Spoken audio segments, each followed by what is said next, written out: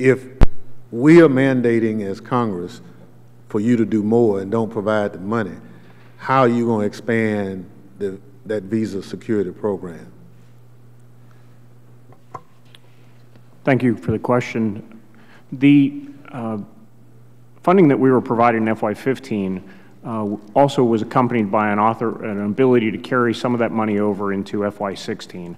And so we have been very judiciously using the money and reapportioning the money around the globe to cover off on the larger threats as we see them developing. And so we're able to use some of the money that Congress gave us in 15 in 16 for that expansion, and to continue the expansion of VSP and the enhancements of the Patriot screening and vetting process as we move forward.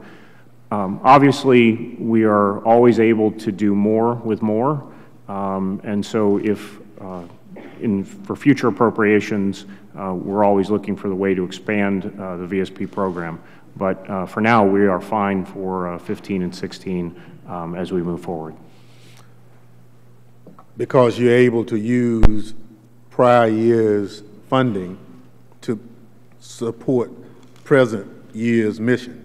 Yes, sir, and that was an important enhancement that Congress gave us last year, was to be able to carry over that funding.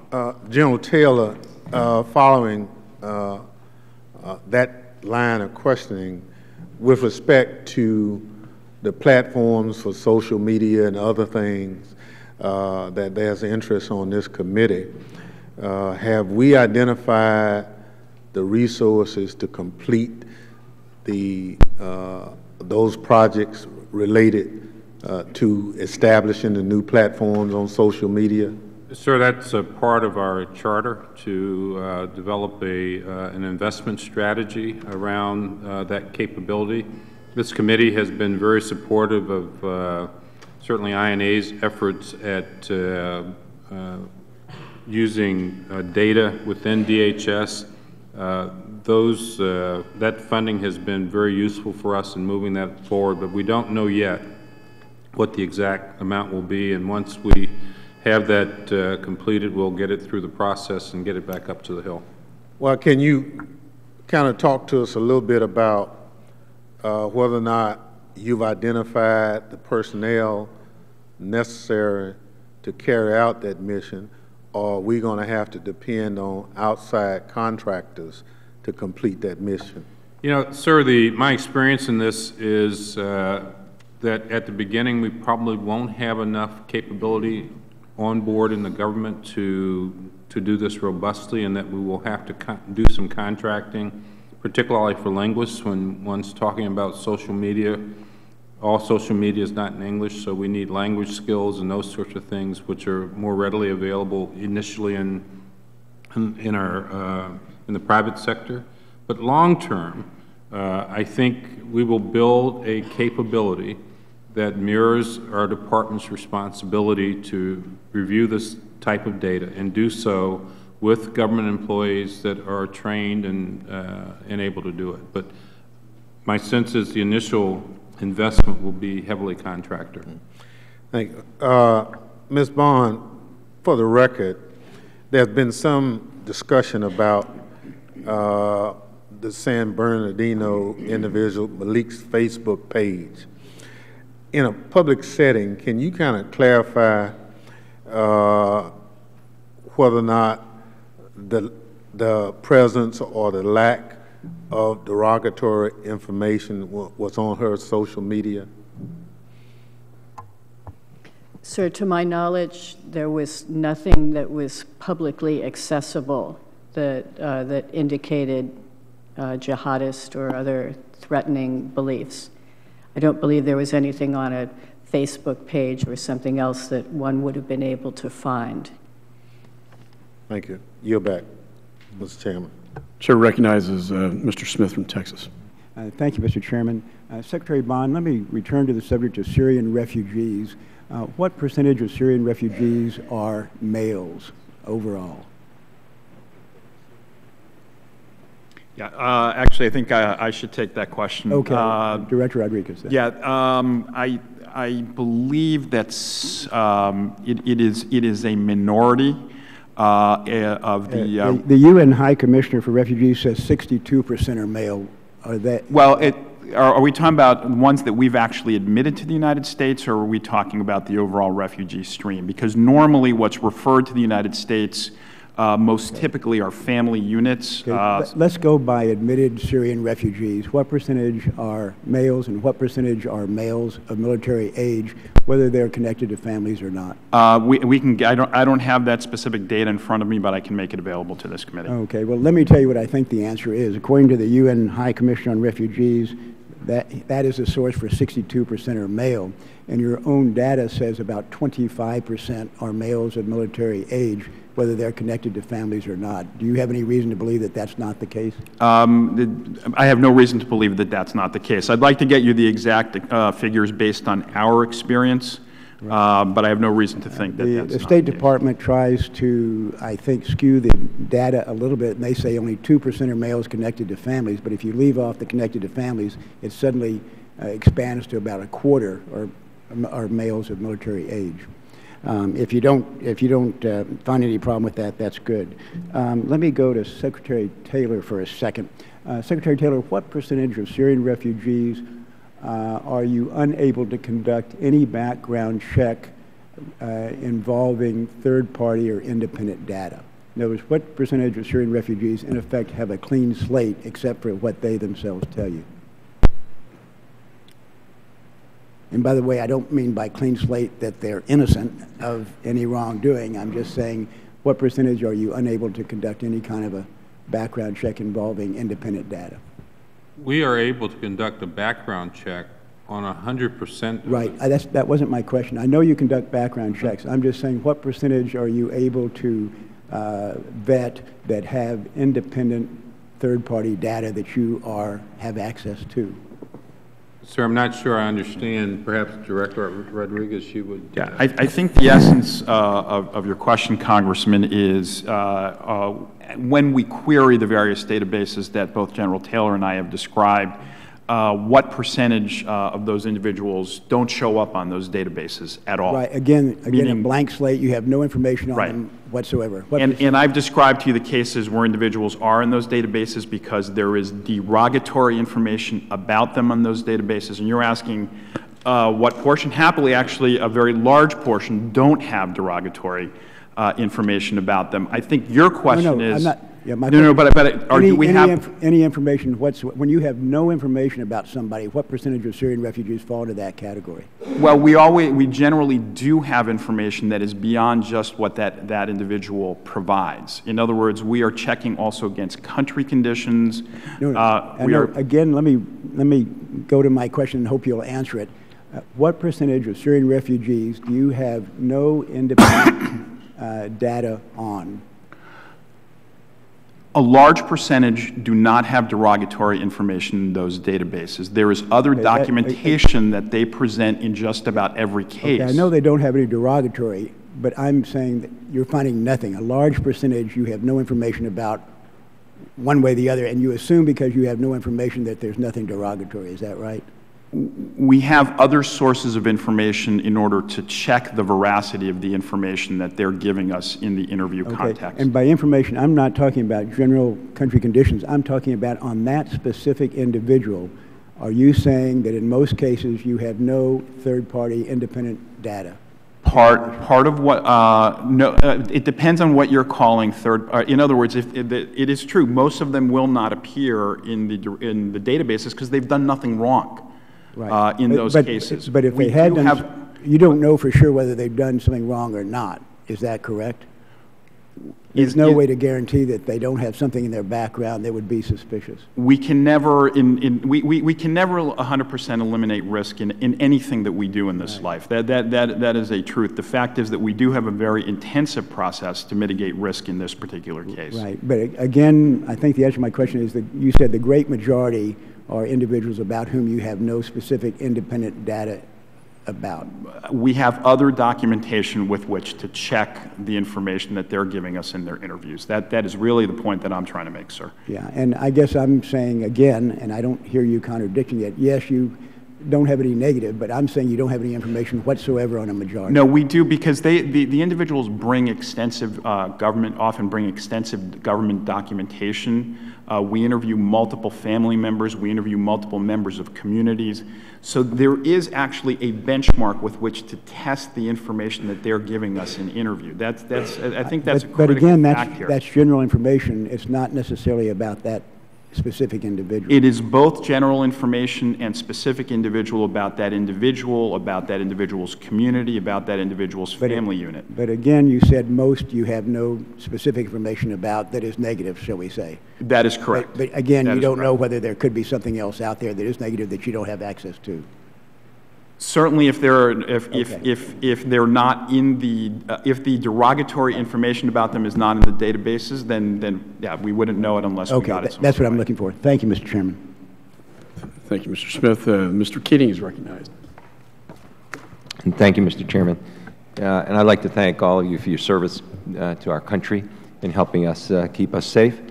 I did have a question, and it's really important. I think the ranking member was going down this line of concern by the committee, and that's the resource concern. And one of the things that I wanted to ask, I guess, Assistant Secretary Bond or anyone else who could answer this, is the fact that we're reviewing social media now, but do we have enough linguists available to do the job right now? I have a concern that resource-wise, we're not there yet. Could you address that? Is that a problem of resources for you? In terms of our ability to vet documents, social media, other information that's in the local language or in another language, for the most part, our consular officers are trained in the language of the country where they're working, and we also have local employees who are, fluent in the language and often assist with interpretation and other things. If need be, we would be able to hire additional people.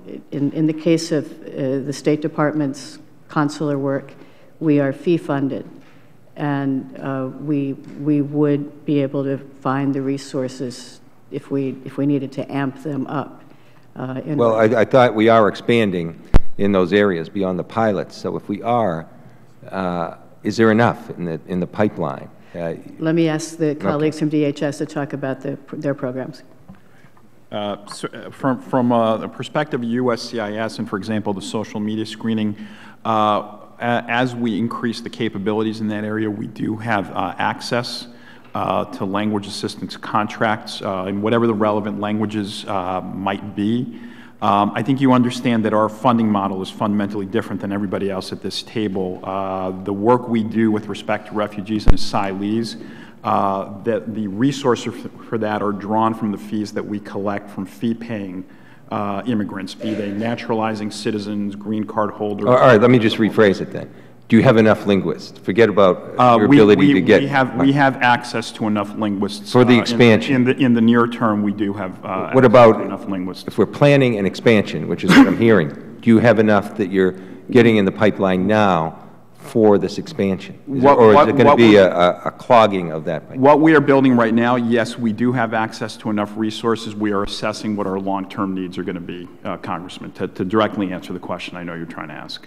Thank you. I had a question, too. I mean, there's a difference, with the refugees that are coming in. They don't have the same constitutional rights that an American has. So along the lines, Assistant Secretary Bond, with the interview process, I'm curious, have you tried to incorporate technology into that process in terms of lie detection and other issues for this? Were those things implemented at all in the interview status, in the interview process? Because we use those in our country, if there's a waiver of someone's, and I was a district attorney before, doing investigations, and we incorporate those things here. Are they being incorporated as part of your vetting process? Sir, if you're asking specifically about the interviews of the refugees, that is a program that is, that again, we all keep going back to our friend, Mr. Rodriguez. but it is his agency that does those interviews. I can answer questions with respect to visa Mr. Rodriguez, interviews. I'm sorry. Thank you. Yeah, and I think your question is, do we have enough resources for that? No, are you incorporating technological devices and equipment that are pretty advanced now in terms of lie detection as part of that process? Yeah, I would not talk about the specifics of how we use technology in an open hearing, sir. I would be happy in a closed setting to describe what we're doing, what we're thinking about doing, but I would not venture into that area in this setting. Okay, I can understand the classified side. However, the person that I understand it, but I think you're being a little broad in not answering the question, because the people that are going through it are going to know that it's there, so it's not going to catch people by surprise. But we'll go there. Yeah, I mean, I'll do that in classified. Do we use polygraphs in the refugee setting? The answer is no. More directly, there are other things that I think you would want to know about that I would not try to discuss here. But if your direct question is, are we using polygraphs, the answer is no. Okay, thank you. I just wanted to quickly, in a few seconds, the time frame for moving some of these pilots for the social media review in these critical areas. Can you give us just an idea, time frame when you'll be able to expand and how much in the future? Right now, we are conducting manual vetting. In other words, we're literally just going into Facebook and Google and other sources to identify the social media information. That's very slow going. So in the short term, we're going to be focusing, adding as quickly as we can just for the Syrians as soon as possible, so we cover as much of that 10,000 that we're seeking to admit this year as we can. Longer term, we're looking for technological solutions that will permit us to look at that more broadly, and I don't know what the timeline is going to be for actually identifying and deploying those technological solutions more broadly. Well, thank you. My time is up, and thank you again for your service. I think, if I could just add to that, in our visa waiver bill, we did put that the department needs to look at these new technologies for truth detection, if you will. Mr. Rogers from Alabama. Thank you. Mr. Taylor, back in October, we had Director Comey from the FBI here, and he was asked if he could tell us with a high degree of certainty that he, through the vetting process, could assure us that ISIL would not be able to move some of their terrorist members into our country through these refugee movements. And he basically said no, that the problem was we didn't know what we don't know. And here we are 4 months later, and to my knowledge, we're still in that same situation. So why are you insisting that we continue to visit this topic of these 10,000 refugees?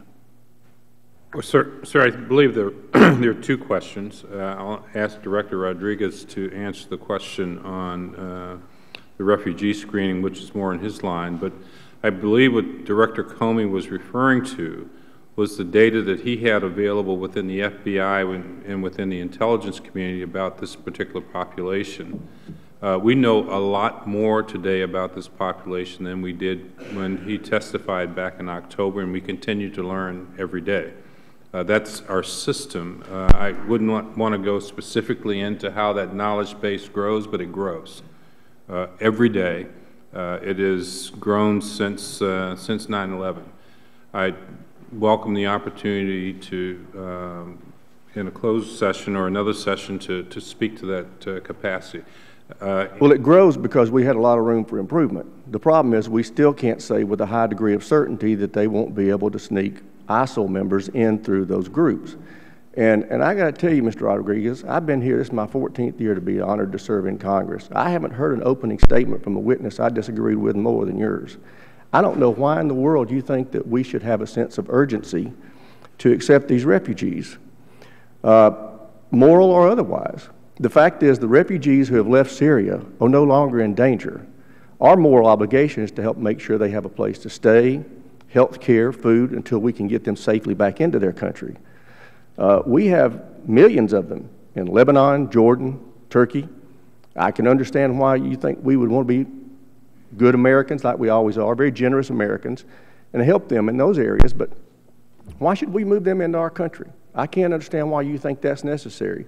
You know, one of the things that came up in the hearing when Director Comey was here was we had a group of refugees that had came up through South America through Mexico and came to our southern border and turned themselves in, wanted asylum. Now, those people weren't in danger. They were looking for economic opportunity. And that's what I think is happening with a lot of these people. And it's happening in Western Europe as well. These people are not, once they're out of Syria, they're not looking for safety anymore. It's all about economic security. I had the ambassador from Romania in my office this morning, along with a member of parliament, and I asked them as they were talking about the migration issues have really upset Western Europe and Eastern Europe. And I asked him, I said, well, y'all had a problem with refugees in Romania? He started laughing. He said, we're way too poor. The only refugees that have come to Romania were there by accident. And once they realized they were in Romania, they left and went to Germany or someplace with economic opportunities. So tell me why we're focused on this instead of removing Bashar al-Assad from power so these people can go back home. Why are we not working on helping the refugees stay in their neighborhood, in encampments or in cities, and bringing them to our country, where we know ISIL intends to use them to kill us?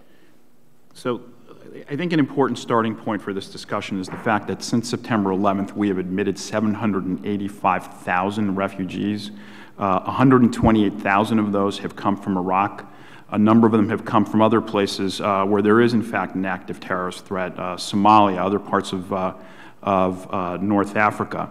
Not a single one of them has actually ever engaged in an active attack on the homeland. There have been plots that have been disrupted by U.S. law enforcement. And what percentage of that number has happened in the last few months since Paris and since we've had the problem in the attempted attack in Berlin or the attack in San Bernardino? You're conflating this into a completely different picture.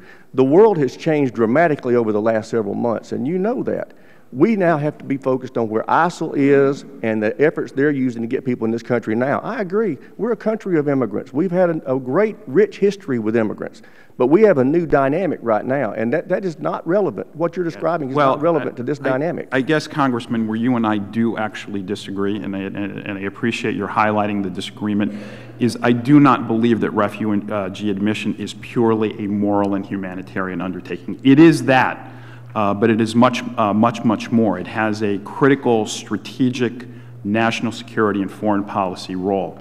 If we are not seen as offering opportunity to the very victims of ISIL and al-Nusra, then we will have given away a vital part of the battlefield. Why do we owe them opportunity? I'm sorry? Why do we owe them opportunity? Because right now those individuals are displaced. They may be safe over the short term. There are 400,000 children who are not going to school. And we can provide them opportunity for safety in their neighborhood, in Turkey, in Jordan, in those areas. We don't have to have them in our country to make sure they stay safe, well-fed, and cared for. And that is certainly one reason why the numbers that we are taking are relatively small compared to the overall number who are in refugee status. And it is something that we are doing alongside the other English-speaking countries that have made commitments to accept refugees, the other European countries that have made commitments. That's also critical. We need to work with our allies to deal with this problem together. We cannot place ourselves in a posture where we're saying it is their problem and not ours. That, in my mind, actually does have a national security implication if we do not look at it that way. But I understand that is a point on which you and I disagree, sir. Thank you, Mr. Chairman. Chair recognizes Mr. Longivan. Thank you, Mr. Chairman, and I want to thank the panel for your testimony today and the work you're doing to protect the American people. General Taylor, Secretary Bond, you've both highlighted some processes that the federal government is implementing or has already implemented to tighten screening of visa applicants and refugees. And I think we can all agree that this is vital to ensure that security reviews are as thorough as possible and thorough enough to flag any applicant with derogatory information in government databases. However, I remain concerned about applicants for whom there is no U.S. source intelligence, but for whom there may be intelligence from our partners. Do you share these concerns? What barriers remain to free flow of information between counterterrorism agencies here and those abroad, particularly in Europe, which I know have stricter or different privacy laws that we have that may restrict that information sharing, and we've had testimony both in classified and open sessions expressing that concern. But what can we do to remove them? Congressman, thank you very much for that very pertinent question. And I think I would start out with the legislation that recently passed in December, which has strengthened the visa waiver program to include the HSPD 6 requirements for information sharing, which not all countries in visa waiver were had an HSPD 6 agreement with the United States. By the end of this year, all countries will have that agreement, and I think that strengthens the intelligence and law enforcement exchange that is so vital to this global problem. The one thing that has been crystal clear to me is that terrorists do not honor borders. They do not honor law enforcement. They move as anywhere that they believe they can move with impunity. And the way in which information sharing allows our governments and our allies to be more effective in spotting those movements. And so that exchange is rich, it's continuing, and I sense a new sense of urgency in our partners, particularly in Europe, to collect the data that is necessary to protect their country, and in collecting their countries collecting that data, make that data available to U.S. authorities on a reciprocal basis. So under the agreements that you're saying are going to be in place by the end of the year, that you're confident that that takes care of all the problems, that there would be no barriers to information sharing on the European side, that they need to change their laws in any way to accommodate more robust intelligence sharing? All I can say is we've made it very clear to our partners in the visa waiver program that a necessary ingredient in that agreement for visa waiver is that we have an information sharing agreement, and that we're insisting on it. That begins a process. It's not an end game, but these relationships grow over time. But the framework for those relationships will be in place with all of the countries that we currently have visa waiver agreements with. Okay. Thank you. Secretary Taylor, in your testimony, you state that the Department recognizes that technological advances and the evolving nature of the threat environment require you to continuously reevaluate and improve our screening and vetting process. Can you further elaborate on how you're evaluating and how you could enhance the way the Department elicits information from applicants, identifying new kinds of data that might be valuable, and developing new methods to efficiently incorporate this data into the Department systems? Well, I would answer that in two ways. First, this committee has been very supportive of the initiative of the Secretary to create a DHS data framework, and for that framework to be effective in sharing data across all of our components as opposed to just individual components, which is a big step towards how we organize ourselves to use information that may be available in one component that's not available in another. So that's the first step. The second step is these issues are becoming much more complicated, and in many cases components will solve their initial issue that they want to do with social media, but not solve a more broader issue. So our task force is designed to create really a center of excellence for vetting in the Department, where we are continually striving to look for new techniques, tools, processes that help us get better at this, not at a suboptimal level in our components, but as a department. And that's our goal going forward. Yeah, I think it's essential to be nimble and to recognize as technology especially changes so rapidly that we're doing everything we can to incorporate those new capabilities into our vetting system. That's the Secretary's direction, and we're moving with all deliberate speed. Very good. Thank you, Mr. Chairman. I yield back. Mr. Duncan from South Carolina. Thank you, Mr. Chairman. And I want to refute one thing that Mr. Rodriguez just said. There hadn't been an act of terror. I won't refute it, but I want to applaud law enforcement for actually stopping the acts of terror that could have been committed by refugees that have been granted refugee status in this country. January 7th, Texas and California, prime examples of Iraqi refugees granted refugee status in this country, 2006, 2009, whatever the year was. Law enforcement got it right. They actually stopped it. I applaud them for that. I thank you men for your service, but the glaring example that I just mentioned shows that if you don't vet refugees coming in this country, the potential, the possibility of an act of terror happening on U.S. soil from someone that comes from Iraq or Syria is real.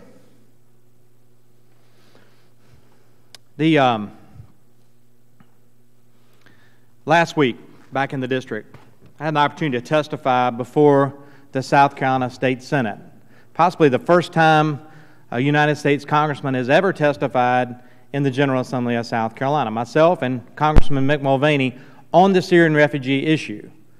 South Carolina does not want unvetted Syrian refugees to locate in their state, but yet the Obama administration continues to try to make that happen. Since the Syrian civil war broke out, the numbers I have are 2,693 Syrian refugees have been admitted into this country. For the record, 53 of those were Christian. 33 were non-Muslim. The remaining of those were Muslim. Mr. Chairman, I'd like to submit for the record my testimony in South Carolina Senate last week. Without objection, so ordered. Thank you. In 2011 or 12, Mr. Chairman, you and I traveled to Afghanistan. And there at a forward operating base, we met a gentleman that was assisting the United States military as a translator. His name was Hollywood. After we left, we were contacted by a former member of Congress, Charles DeJoux from Hawaii, who served with that unit at that forward operating base, knew Hollywood well, saw him want to pick up a gun and fight the Taliban, who was threatened by the Taliban for being an interpreter for this country. Charles DeJoux asked us, former Congressman DeJoux asked us to assist Hollywood with coming into this country under the asylum program for interpreters that helped our country. It took over 2 years for this gentleman, who was verified by the General of the 3rd Army 10th Mountain Division, who was verified by the unit that he assisted, who had members of Congress writing letters for him, who had General Petraeus, for goodness sakes, had met the gentleman and vouched for him. Took 2 years to get that gentleman here under that program. We scrutinized his background. But we're going to allow unvetted Syrian refugees from an area that ISIS, who has declared war on the United States, whether we've declared war on them or not, has said they will infiltrate that refugee program and also exploit the migration program in Europe, and that's a whole other topic of foreign fighter flow, of visa waiver program, of Schengen, of the ability for someone who has a long-term vision to get into Europe and eventually come into this country under those programs. But we're going to allow unvetted Syrian refugees into this country. These policies of the Obama administration put Americans at risk because we don't know who's coming into this country by allowing unvetted Syrian refugees. You guys can say we're doing the best job we can. We are vetting, but Director Comey refutes that. He said, we're trying to do better. We got it on testimony, but we're not very good at it. We can't tell you that we vetted these folks because the information isn't available. The records have been destroyed. They've been stolen.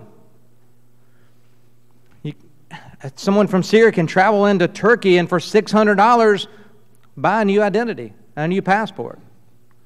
So, Mr. Chairman, I appreciate us continuing to raise awareness of this issue with Syrian refugees. I'm amazed that an administration that wants to expand background checks for law-abiding American citizens exercising their Second Amendment constitutional rights will refuse to do the background checks necessary on possibly Syrian refugees. And with that, Mr. Chairman, I'll yield back. Thank the gentleman. The chair recognizes Ms. Torres from California. Thank you, Mr. Chairman. I want to begin by asking I would like to ask unanimous consent for statements from a coalition of faith-based and advocacy groups to be entered into the record. Without objection, so ordered. Thank you.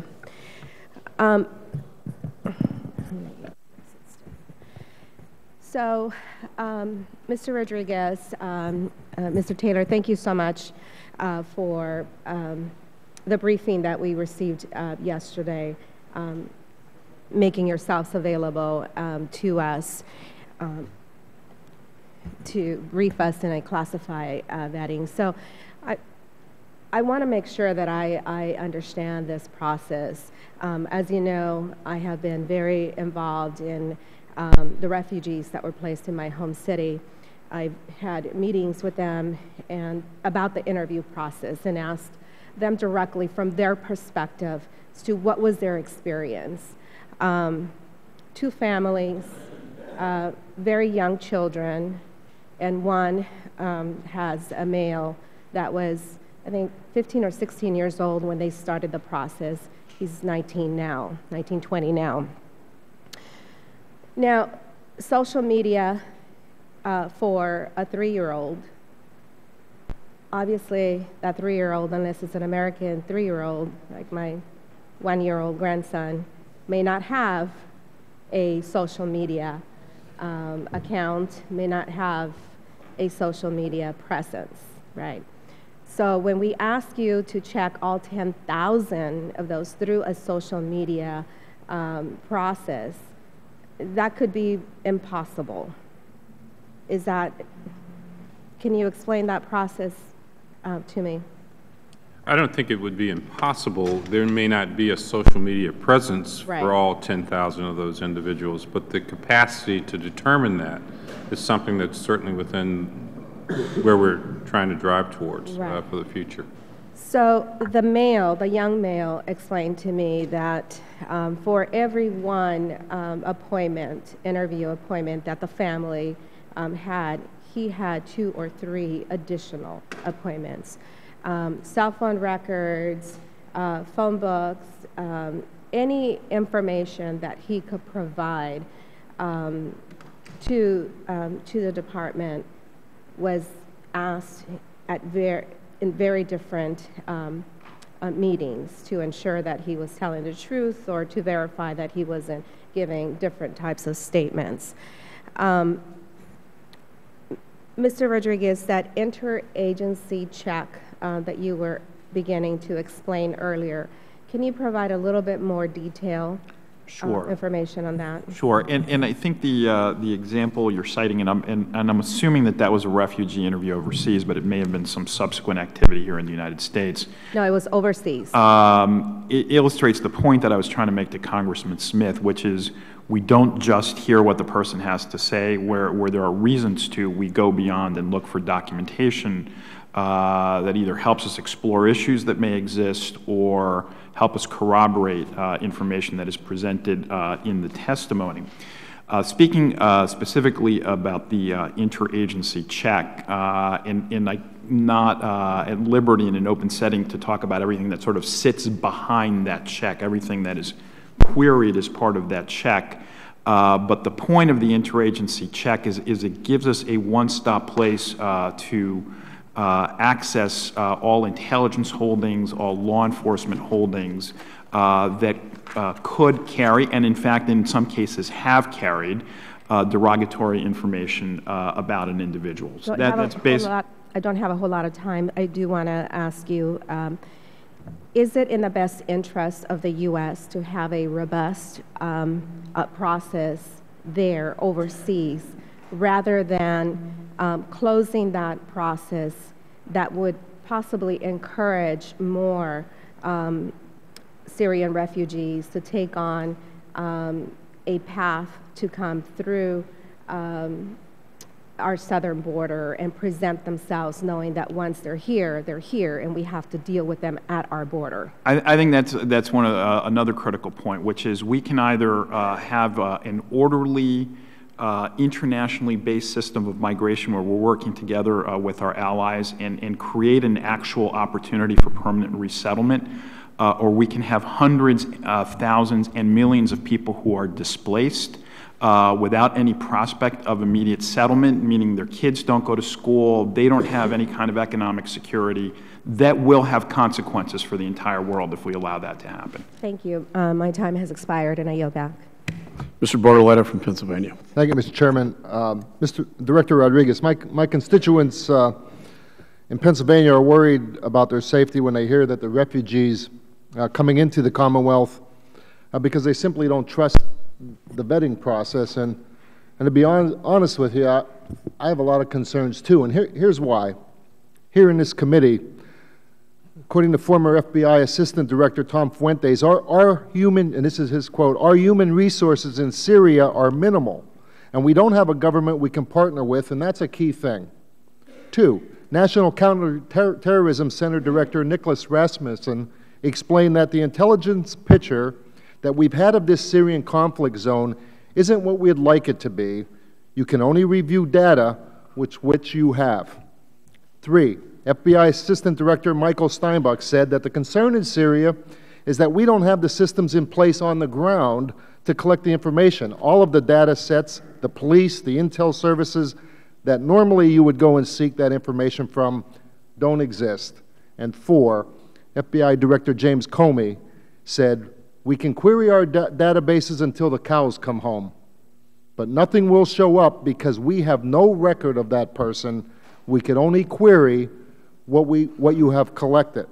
My question to you is, can you confirm to us today that not one single refugee who doesn't show up on our databases is admitted into the United States? I think that's the point that I was, if you don't show up on the databases, it means there isn't derogatory information. It means we don't have... Well, that's not true. I don't think anybody here believes that. I don't think we have no database to check. Doesn't mean that there is no history. We have no records, or we cannot count on the Syrian government to give us that database. So that doesn't mean that nothing exists. It means that we just don't have any database to collect that information. I don't think anybody here believes that. Well, I think one of the key parts that I've been trying to emphasize... This is why the American people don't trust us allowing people in here, because they don't think we're getting a straight story. I think if I had a couple moments to describe the entire process, which is a lengthy process... I'd like you to answer my question first. Can you confirm today that not one single refugee from Syria will be admitted into the United States if they don't show up on the database? Can you confirm today that not one person will be allowed in? If they don't, there are people who have been admitted who haven't shown up on databases. Okay. That doesn't mean we don't take other steps. That doesn't mean that there are other things we do to satisfy ourselves that the person we are admitting does not pose a threat. So I think you need to hear how the whole process works before focusing on one element of the process. See, it only takes one person. Doesn't take an army.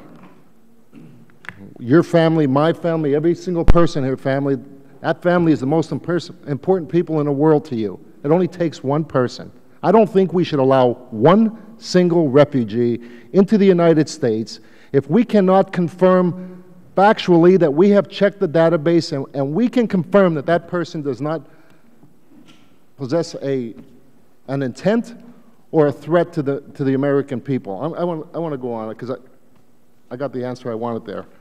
You know, I've been saying since I've been in Congress that and I know sometimes I sound like a broken record. The 9/11 Commission report taught us many times that the best weapon that terrorists have is a valid travel document, because terrorists want two things: they want to get into the country, and then they want to stay here just long enough to carry out their mission. And more than 40% of illegal immigrants that are present in this country came here legally, and they have their visa expire, and then they never left, and we can't find them. You know, if your state is home to an international airport, I believe you're a border state. Of approximately 400 individuals who have been convicted in the United States as a result of international terrorism-related investigations conducted from September 2001 through March 2010, approximately 36 were visa overstays. I don't believe there's a strong enough deterrent for anyone who wants to overstay their visa. And that's one reason I introduced a bill, a visa overstay, which brings the visa overstay laws in line with current law for crossing a border unlawfully, makes them parallel, making it a crime to overstay your visa, and it is more of a deterrent. Undersecretary Taylor, would you agree that tougher penalties and clarity in the law will help agents perform their jobs? And do you think we need to have a tougher deterrent than exists right now for those who are thinking of overstaying their visa? Sir, at this point, what I would say is that the Department, for the first time in history, produced a visa overstay report that had been asked for from this Congress for many years. This is an area of great concern to our Secretary, and he's directed CBP and ICE to work on potential solutions that would deter individuals from wanting to overstay their invitation to our country.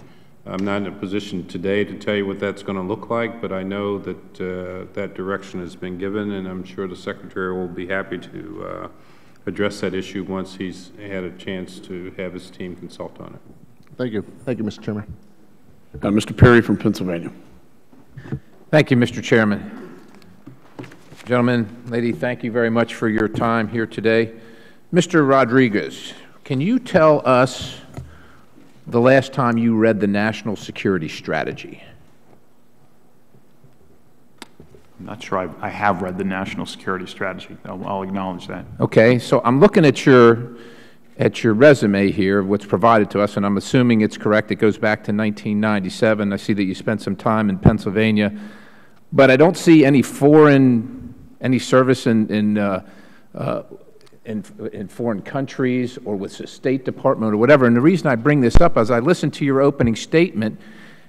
I found it breathtaking that you lecture and suggest to the United States Congress, the representative of the people, that this refugee program is a vital part of foreign policy and national security. And while I appreciate your opinion in that, that is wholly out of your purview, sir. Your job as director is to carry out the policies therein prescribed.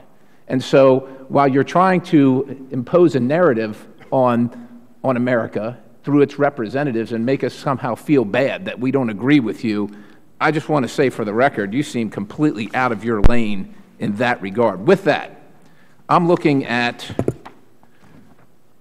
privacy policy for operational use of social media. Are you familiar, sir? Yes, sir.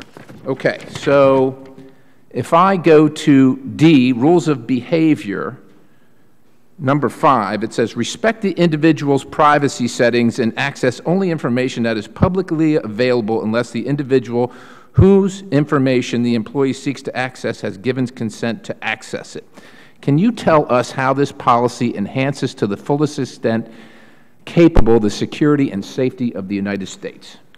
That is a generalized social media use policy that you're talking about. In fact, we are, as part of the work that when we are querying social media, we are querying without the active consent of the individual. We are extensively querying the social media accounts. So is this policy going to change? Well, this is the sort of the ordinary baseline that you're looking at. In fact, but shouldn't the ordinary baseline, even considering Mr. Barletta's questioning regarding databases and information that we don't have, where we're relying on many systems, but arguably on the fidelity of the individual themselves, shouldn't the default setting be that we're going to check everything and we'll make exceptions when we don't need to check everything? Because it seems to me the default setting is we give all these people the benefit of the doubt unless we find something derogatory. I think there's a more significant practical issue here, which is all we can access, all we have the technological tool to access is the public-facing statements that individuals make. We do not have a way to reach private communications. And we understand that, but the policy says, as a matter of fact, if I go further into this policy, which is Privacy Policy Guidance Memorandum, January 19, 2007, I'm assuming you're familiar, right? It says here that it is, under this policy, DHS components will handle non-U.S. persons' information held in mixed systems in accordance with the fair information practices as set forth in the Privacy Act, thereby giving people that wish to come to this country that we know little about the same rights as every American citizen. That's one document among a series of policies that govern what we're doing. So which policy countervails this? Well, we can certainly walk you through that. It's an extensive set of both. Well, it's an extensive set of both policies and practices that we have that have been issued, in particular in the last year, which give us proactive authorization to look at social media accounts as part of our security vetting for people we're admitting. But is that the default setting, or is that the exception based on this policy? I guess what I'm telling you is what we're doing, which I think is the most important thing. We can parse what the policies say. What we are doing is we are looking, when we are looking at social media, we're looking at it. So you just said, hold on a second, when we're looking at social media. So I picture myself not as you. You're the director. I'm one of the folks out in the field looking at policy statements. This is my job, and it says, well, I have to treat all these people that I don't know anything about, don't know the culture, don't know the language, could be a terrorist, like every American citizen. Unless do I call you and say, hey, I'm not sure about this one? But that's not what we're doing. What I am telling you is we are looking with appropriate linguistic support.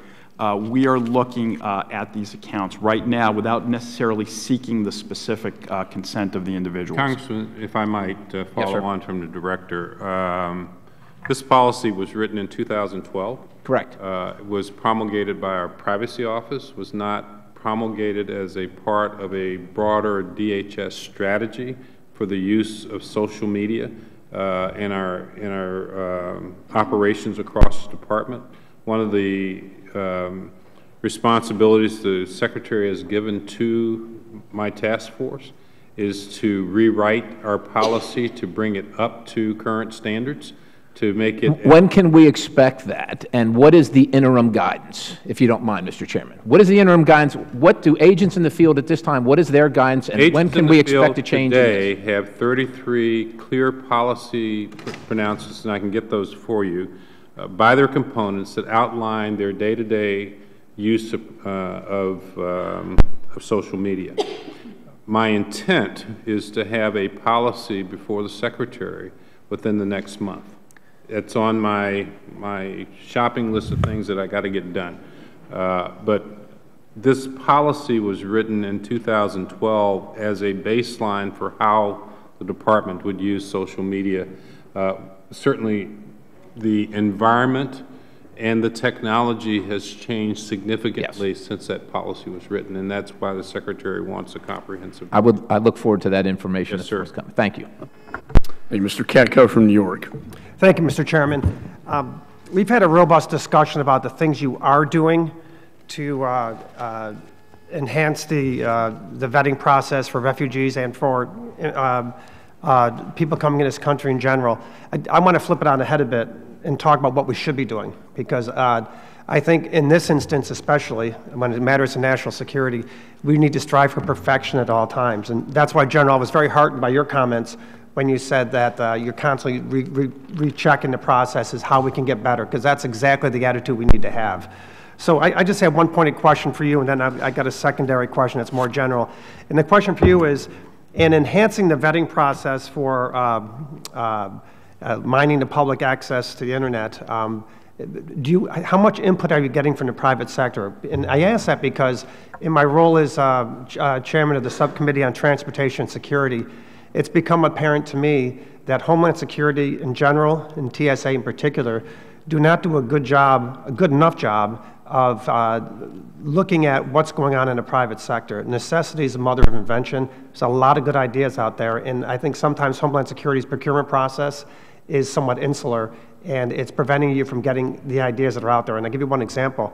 There are public companies that do a terrific job with creating algorithms that they use in the private sector to mine the public access, public sources over the Internet to vet people.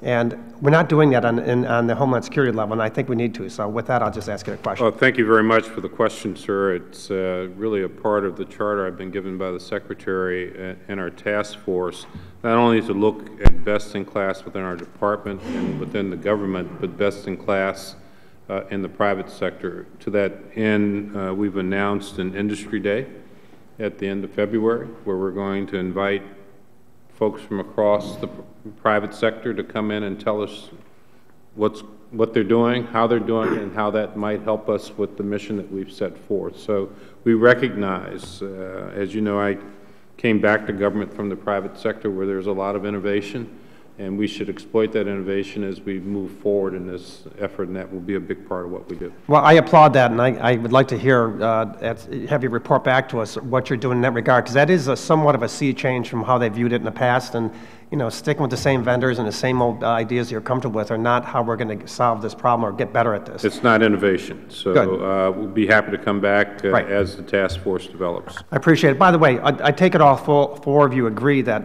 mining the public sources of the Internet is wholly appropriate when trying to keep our country safe. Is that correct? I think you all agree with that. Absolutely. Yeah. And I just note for the record, everyone's nodding their head, and I'm glad to hear that.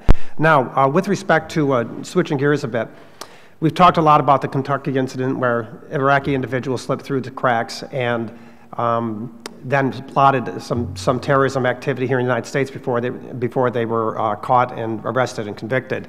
And obviously, that's of huge concern. Then we also heard about, not so much in refugee process, but a more recent case of Tashfeen Malik, where we just didn't find out how radicalized she was before she got here. So obviously there's gaps, there's problems. So instead of telling us what you've done, tell me what you've learned from those two cases. And I throw it out to anybody. What you've learned from those two cases that you can do better, because in both those cases we missed them. And one was particularly refugee process, a Kentucky case.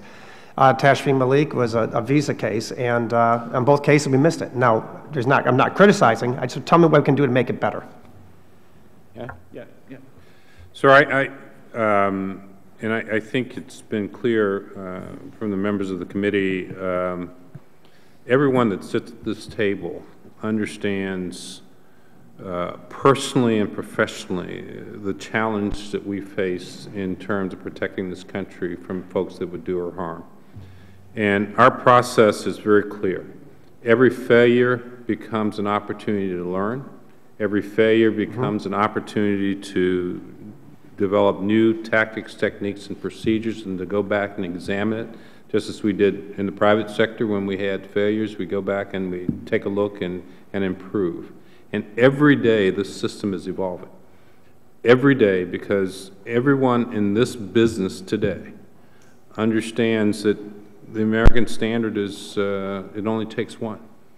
And we don't want that one to happen. Unfortunately, a couple have. But our process is not to say we got it. The process is to critically examine what we do, why we did it,